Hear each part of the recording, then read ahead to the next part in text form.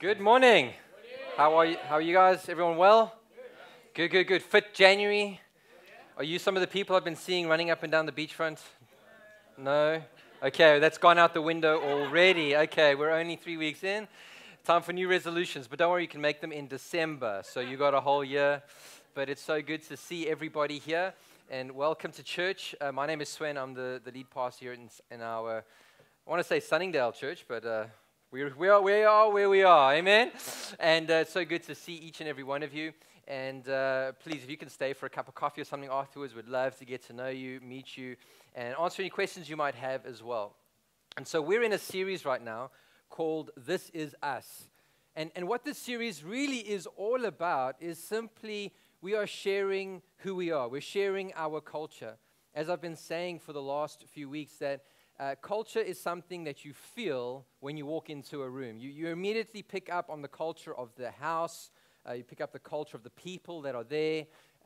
What kind of language? If you walk into a German house, it's all clean, it's sterile, and I grew up in a house where I would put a cup down. Then it was finished. My dad would pick up the cup, wipe under the table, and put it away.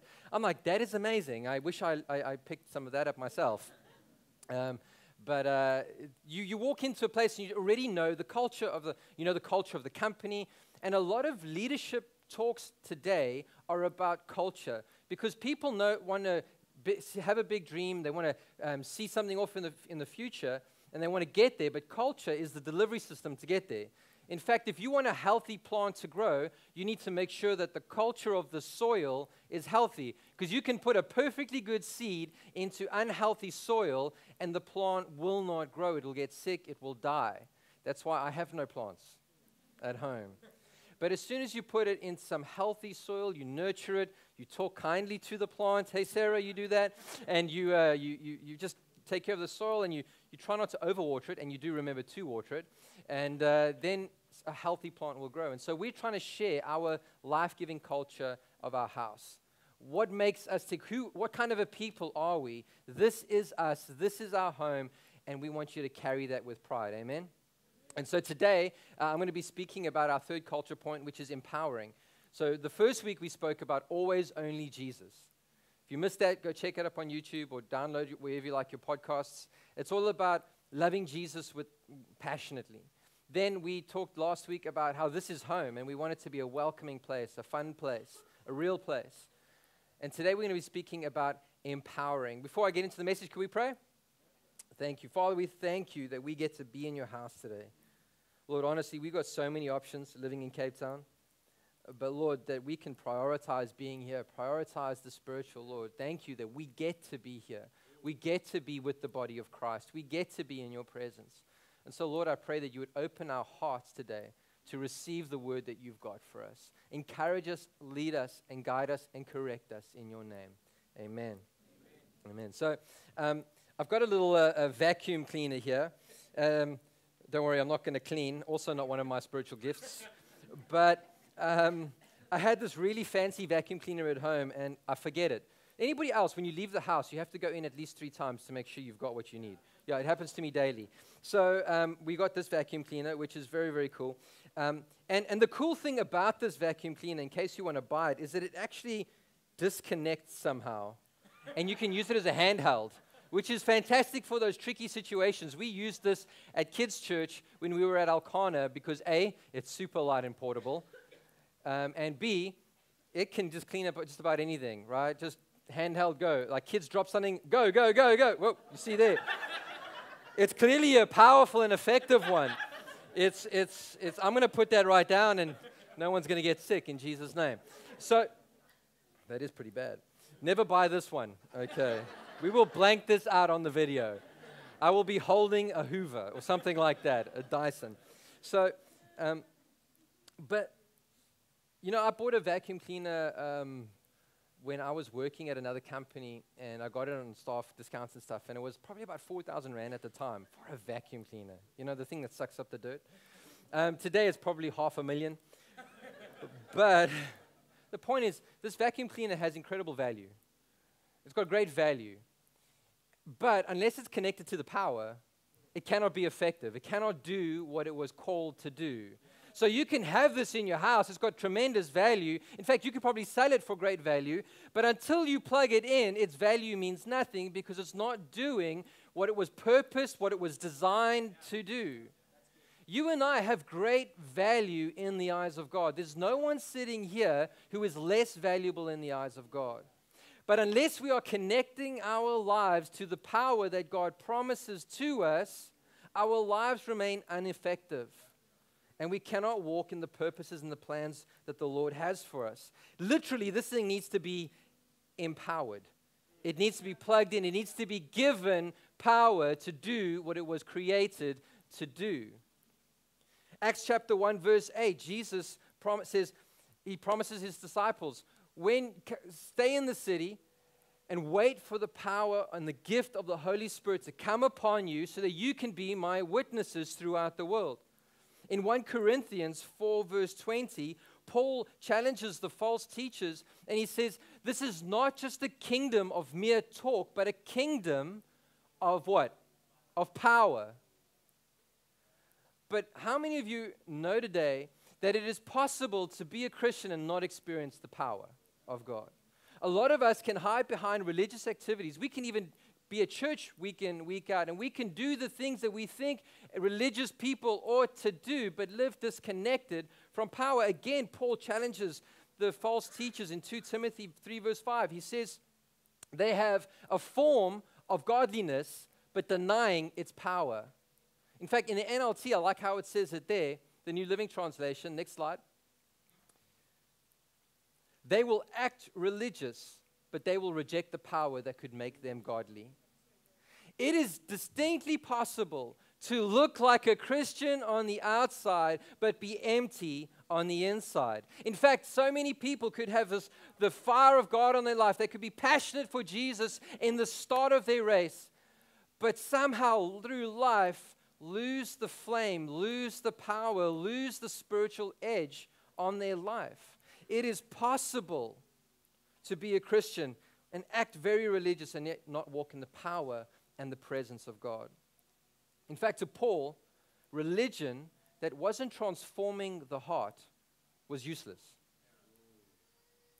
And what Paul is talking to these people, he's saying they claim to know God, but their lives are devoid of, listen to this, the work of the Spirit, which would have resulted in holiness, perseverance, and effectiveness in advancing God's kingdom. So it is possible, church, to be a powerless church. It is possible to live a powerless Christian life. But it is also possible to live a life full of the Spirit of God, the presence of God, and walk in the power of God. It's not for the select few. It's not for the super Christians. It's not for the A grade. It's not for the spiritual elite. It's available to everyone. That's what Jesus came to do, to make his presence and his power accessible to all people. And so just to look at the definition of empower in the dictionary, just thought it would be helpful for us to frame it. It says to give someone the authority or power to do something. You know, this vacuum cleaner has the ability to clean unless it's not connected into the power outlet. Because then it doesn't receive the power. But once it's connected to the power, its purpose can be fulfilled.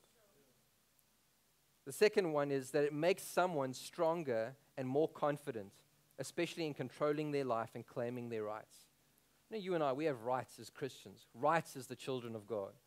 When we are empowered with the Spirit of God, we get to walk in the rights of God, the rights of our identity, knowing who we are. We are not haphazard. We are not slapped together. We are divinely created and loved and put together. God has incredible value for us. And so in this week's talk, I'm going to just frame how we talk about empowering here. Okay, how do we talk about it here? Number one, within our empowering culture is prayer. Prayer. To win the battle in the spiritual. That's why we set up the beginning part of our year with 21 days of prayer and fasting. And we will do another week in August. But it's not like we only pray twice a year as a church. We pray every Sunday. We pray midweek on a Tuesday night. Gary and Patty are running a prayer meeting for our church. So we're always praying for you and praying for our community. We believe that prayer isn't just something we do collectively, but it's something we carry individually. That when we win the battle in the spiritual, we can then win it in the natural. So many times as believers, we go, you know what, in my limited thinking, my limited understanding, I'm going to try do this first, and then when I mess it up, God, please won't you come and clean it up after me? Instead of saying, God, would you bless us on the front end? Let us do what you want to do. And then God doesn't have to come and clean up the mess that we've already made. So in Exodus chapter 17, verses 8 to 13, let's read it together. The Amalekites came and attacked the Israelites at Rephidim. Moses said to Joshua, choose some of our men and go to fight the Amalekites. Tomorrow I will stand on top of the hill with the staff of God in my hand. Just before you move on there. It's so important because each and every one of us are going to fight battles. Life is full of battles. But we have to make a choice. Where are we going to fight this battle? Will we fight it on the hilltop in prayer, or will we go into the valley and fight physically? I propose to you that yes, a physical battle needs to be fought. But we first have to go to the hilltop and say, God, we're seeking you first before we go and fight the battle. That's even why it's so important to be in a life group so that other people can be on the hilltop for you as you fight the daily battles of life. Don't do life alone. That's the best thing you can do in 2020 is to get into a small group where other people can pray for you, you can pray for other people, and we can strengthen each other as we go through this battle of life and come out stronger on the other side. Next slide, please. So Joshua fought the Amalekites as Moses had ordered.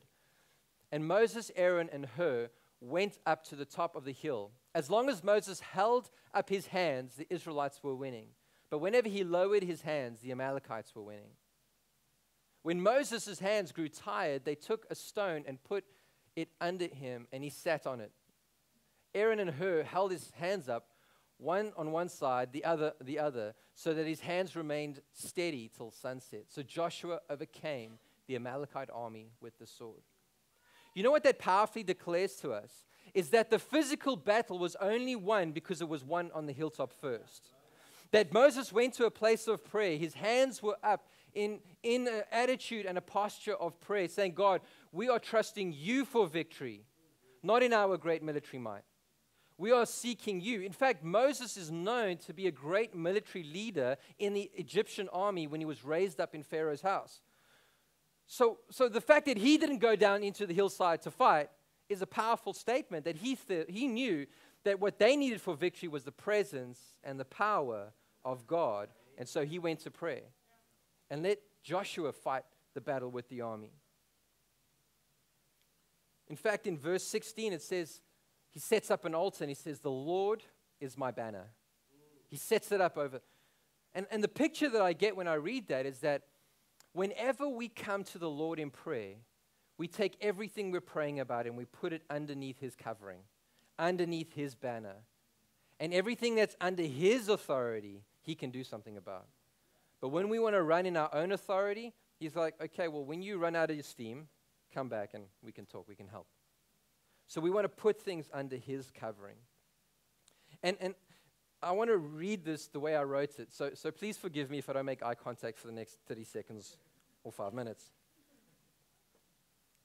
Prayer is not our last resort, but our first priority.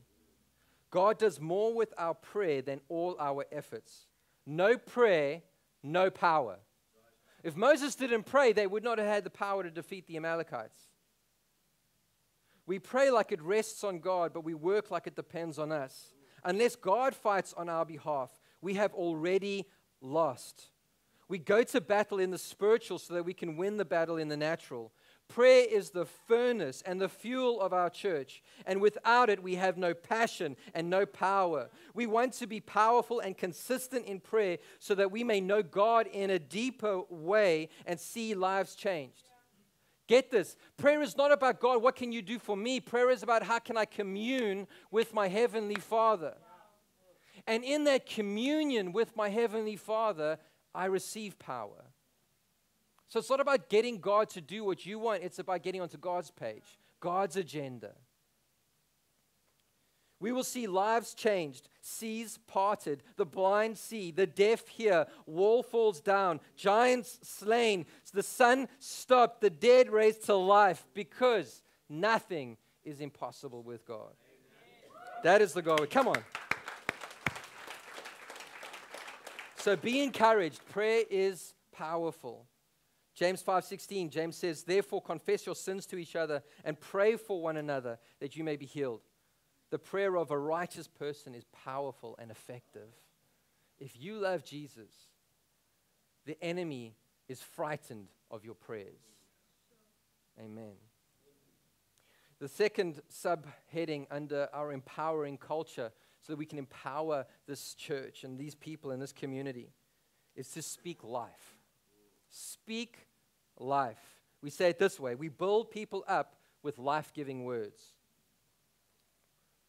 You know, we live in a culture and a generation that it's so easy to cut people down with our words. In fact, we cut leaders down, we cut one another down.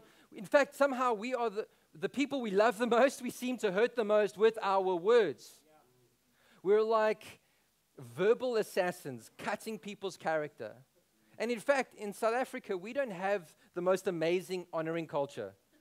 I mean, if the South African cricket team are winning, oh man, they are amazing. If they're losing, I'm not even watching. These guys are useless. They need a, and it's the same with sport. It's the same with politics. It's the same with the church. It's the same with the people we love. And we get this picture in Ezekiel 37. It's a prophecy about Israel being restored as a nation. But we can pick up some really good tips out of it. Ezekiel is in this place, and God says, Ezekiel, look around, and what do you see? He walks through, takes him through a valley of dry bones, just skeletons everywhere. I'd be like, cool, check please, you know. But what happens is, God says to Ezekiel, Ezekiel, can these bones live again? And you know what I would say? I'd say, no way, they are skeletons, they are gone. We should just cover this up and start over. But Ezekiel, he knows the power of God. He says, oh Lord, Sovereign Lord, only you know. Only you know what your plan is with these dry bones. And so the Lord says to Ezekiel, Ezekiel, prophesy to the breath. Prophesy to the bones, that these bones may come together again. And there's a great rattling sound, and the foot bone's connected to the ankle bone, and the ankle bone's connected to the shin bone, and the shin bone's connected to the ankle. Is that a bone?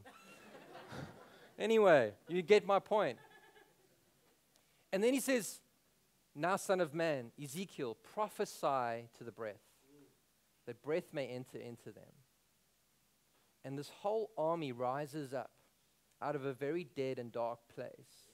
What does Ezekiel walk in? The power of the prophetic spoken word over a dead and dry situation. So today, if you're in a place of hopelessness, nothing is impossible with God. I have seen and witnessed too many miracles to give up on the most impossible situation. So when we see death as a church, we prophesy life. We speak hope. We speak to the potential of who someone can become. We don't agree with what the enemy says over someone. We agree with heaven's view over someone. So if we see someone who's sick, they can be healed in Jesus' name.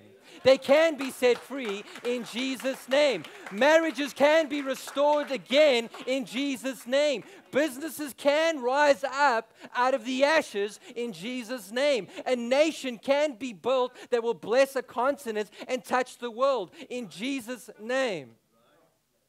It's so easy. In the area that we have faith for, we can speak it. But how about speaking in an area that you need faith in? And begin to say, this is the greatest nation on the face of the earth because God's got such a great plan. Words matter. We create the world we live in with our words. What happened in Genesis chapter 1? The most amazing miracle. God spoke, and a world was created.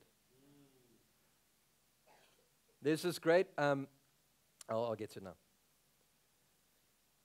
We recognize the facts, but we release faith and prophesy life. And I want to encourage us, let's build monuments to Jesus in people's lives and talk them up, build them up in Jesus' name. To speak encouraging words over people. We don't need more negativity. We don't need, please, don't tell me, if someone looks like they're just rolled out of bed, say, oh, you're so well dressed this morning. Don't flatter people. Speak the truth. Who does God say you are? There was an IKEA experiment done in the Middle East in a build-up towards the anti-bullying day, right? And so for 30 days, they did an experiment. They pretty much said this is not a scientific experiment, okay? So you're going to go online, and you're going to find a lot of things that were wrong with this experiment, okay? But it's a great picture for us. They put two plants next to each other. And these plants, what they did is they put microphones on the inside of them. And one plant was only hearing encouraging words for 30 days. In fact, students would come to this and they would speak, oh, you're so green. You've got so much life in you. You're amazing. You're a beautiful plant.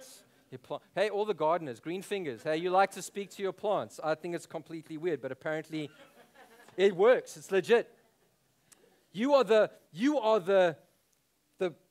sexiest plant on stage. You are amazing. You have a future. Amen. This is a fake plant, by the way. I realize the irony of that. And then way over here, they had a plant that they set up for bullying. You're never going to make it. You're stupid. You're not even green. You have no future. You look terrible. And they did this for 30 days, and at the end of 30 days, the one plant was flourishing while the other one was completely wilted. Talking about the power of our words over people's lives. Now, whether or not the plant actually heard those or what, that's not the issue. The issue here is that whenever you speak to someone, you can either agree with what everyone else has been saying over them, and you can see their shoulders slump, you can see them walk in defeat, or you can say, you know what, other people might have said that over you, but the Word of God says this over your life, and you can see their chest puff up, their shoulders get broader, as they begin to believe the identity that Christ had won for them on the cross. That's who we want to be. Proverbs 18:21, the writer of the Proverbs says, the tongue has power of life and death, and those who love it will eat its fruit.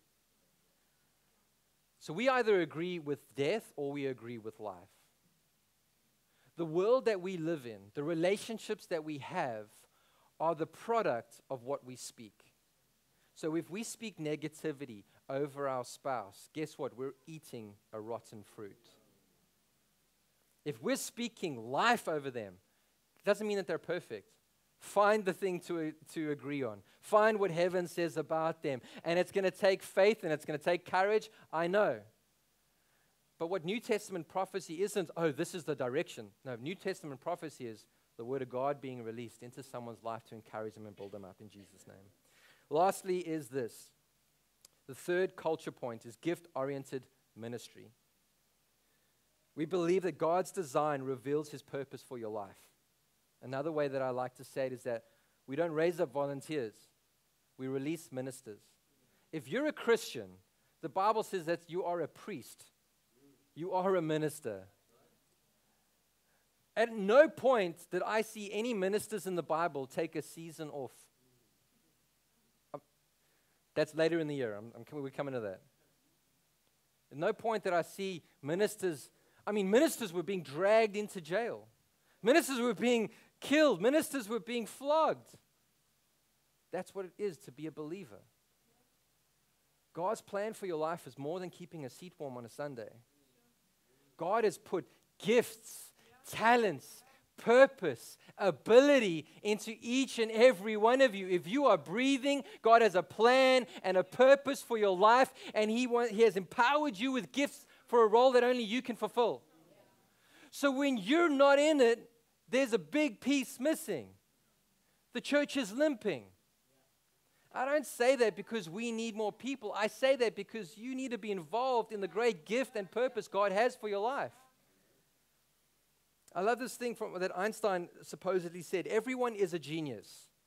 But if you judge a fish by its ability to climb a tree, it will live its whole life believing that it's stupid.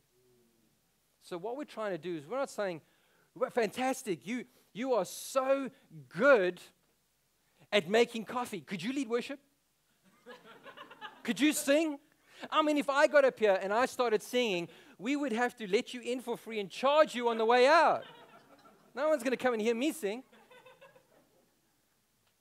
We want you to come alive in the area of your giftedness. And it looks like this. Oh, man, I don't know what I got, but I can meet people. I'm friendly. But what you don't know is that you make people feel instantly at home. So that whenever you're serving on the frontline team, welcoming, greeting people, they go, I don't know what it is about that place, but I feel at home. Why? Because God has gifted you and anointed you for that. Not everyone is anointed to preach a sermon on a Sunday, but we're all anointed to preach a sermon with our actions every single day of the week. We want to help you to discover your design, not just your design, but everyone in our community, so that we can release people into their purpose. I mean, this is a pretty spectacular vacuum cleaner, right? But at least we know we can suck stuff up. But how weird would it be if I'm like, pour out your love. Air guitar? No? I don't know why I'm down here. I should be up here somewhere. I don't know. But if we plug this guy into the sound desk, nothing's going to happen.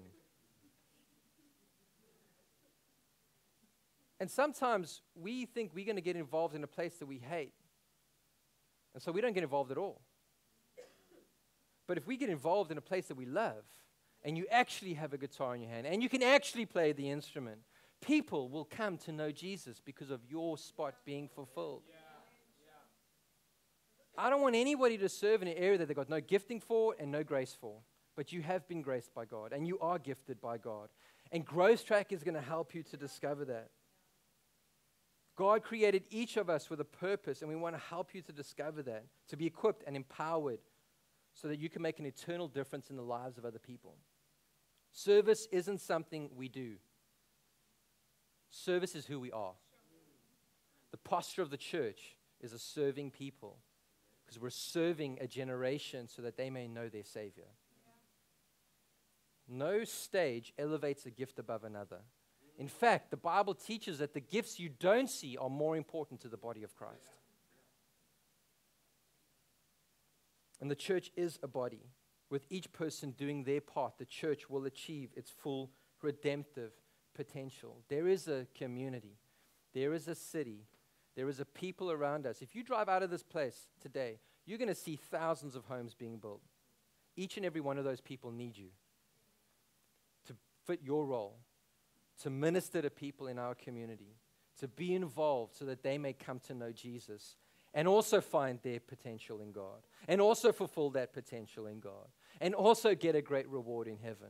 There's two judgments. One, do you know Jesus? And the other one is, what did you do with the gifts and the grace that I gave to you?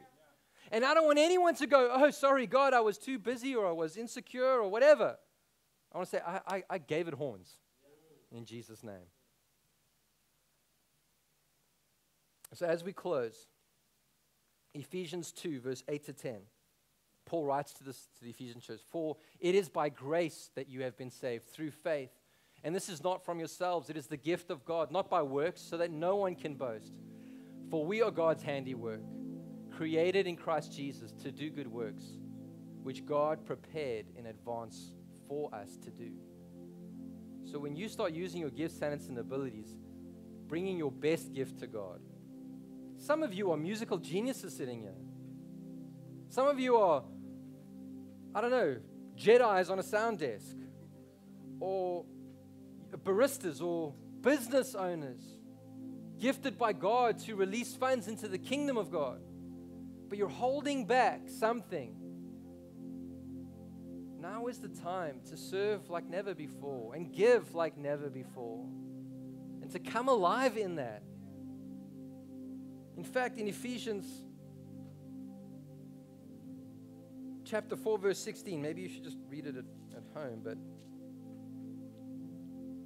from him the whole body joined and held together by every supporting ligament, grows and builds itself up in love as each part does its work. So I can't be me without you. And you can't be me. You can't be you without me and the people around you. So we build each other up in love. So what do we do with this? If you're already serving in an area of your gifting, amazing. I'm so proud of you. Well done. You're making a difference. So what do? Well, do this. Pray first. Whenever you encounter a battle, pray first. Whenever you want to speak to someone, pray first. Whenever you want to send a text, and you know what's a controversial one? Pray first. Because you can repair the damage later, or you can pray first and let God lead the whole thing. You got to go have a difficult conversation with your boss tomorrow or a coworker tomorrow. What do? Pray first. Because maybe God's going to give you words of life to speak instead of harsh words, life-giving words. Pray first when you want to talk to your wife or your husband. And the second thing, if you're not serving yet, go to Growth Track, 9th of February.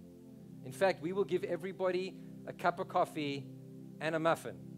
If you sign up vandaag, today. And if you sign up today, we will even help you to discover the gifts God has in your life. Brilliant. Why? So that we can connect you to your purpose.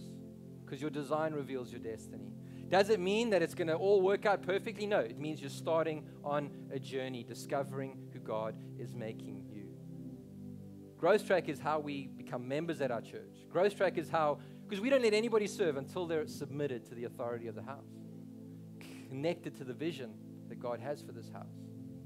So go to Growth Track. It's like this. It's like being a spectator at the Sevens, right? And you're watching 14 men and women run around hopelessly in need of rest, while you're overweight sitting in the stands enjoying your beverage, watching this happen. It's time to get you out of your seat, to get onto the field and make an eternal difference in the lives of people in our community and in our city. Amen? You can do that at the Growth Track. Find your place on the team. So you are valued by God. But I want to encourage us that as we leave today, I am valued, but God wants to empower me. God wants to empower you to live the life He's called you to live with the presence and power of the Holy Spirit. Shall we pray? Lord, we thank you that we get to be here today. Lord, what an amazing, amazing place to be. We thank you for the incredible people in this house. We thank you for your purpose. We thank you for your presence, God. And Lord, right now we ask that you would move in our hearts and move in our lives. Father, I pray that your Spirit would begin to put on our hearts the steps that we have to take today. Whether it's putting our faith in you, whether it's putting a prayer request down, whether it's signing up for the Growth Track, signing up for Life Group, whatever that step is, I pray that you lead us, because you've empowered us to take those steps and graced us for these things. We want to be fueled by the Spirit of God and live beyond our natural capacity, God. So I ask for your empowering right now.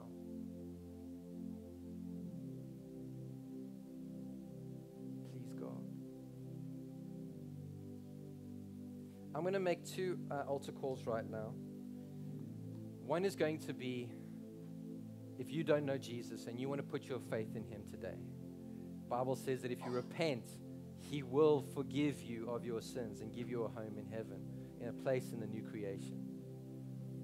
And then number two, if you've not been baptized in the Holy Spirit, we're going to pray for that today as well. It's not something we do often on a Sunday, so I'm going to excuse people if they want to leave.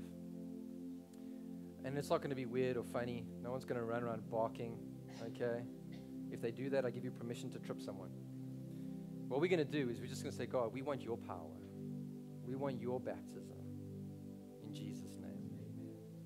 So right now, if you want to receive Christ into your life, if you want to be forgiven by your Heavenly Father and given a place in His kingdom, a place where you're drawn, forgiven and set free of all your sins and all of your baggage, and walking with the Lord, I want to give you that opportunity right now. Because Jesus came into this world to die on a cross, to forgive us of our sins. And then on the third day, he was raised again to life so that we may be walking in resurrection life and have a home in heaven. If that's you today, with every eye closed and head bowed, just shoot your hand up real high. We just want to acknowledge you where you're at so that I know who I'm praying for. I'll tell you on 3. Praise God. 1, 2, 3. Just raise your hands all over this place. Yes, I see that, sir. Thank you. Praise God for that.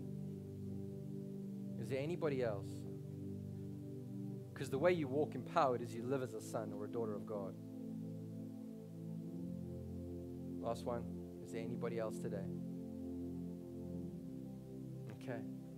If you want to receive the power of the Holy Spirit, the Bible says that there is a baptism of water, which is a baptism of repentance, and then there's a baptism of the Holy Spirit, which is receiving the power of God. When you become a Christian, you receive the Holy Spirit, but there's a moment of empowering that happens when we say, Lord, we want to be baptized in the Holy Spirit. It's not weird. You're in control of everything that happens, so please don't worry. But if that's you, would you just raise your hand right up right now in a posture of, I want to receive that? Because the way you receive a gift is with your hands open. Wonderful. That's wonderful. Wonderful. Let's pray. Heavenly Father, we thank you that it's not us who baptize, but it's Jesus who baptizes. And I pray, Lord, that you would fill each person with that desire right now to receive your presence, to receive the power that comes on high, to equip them for a great work. In Jesus' mighty name, amen. Hi there, we want to thank you so much for joining us on the View Church Sunningdale YouTube channel today. We hope this message has inspired you, it's lifted your faith, and helped you to take your next step in God. And we want to encourage you, why don't you use this message as a tool, as an invitation weapon that you can use to send to people so that they too can be inspired and have their faith lifted. We hope that you have an amazing week, and we'll see you next time.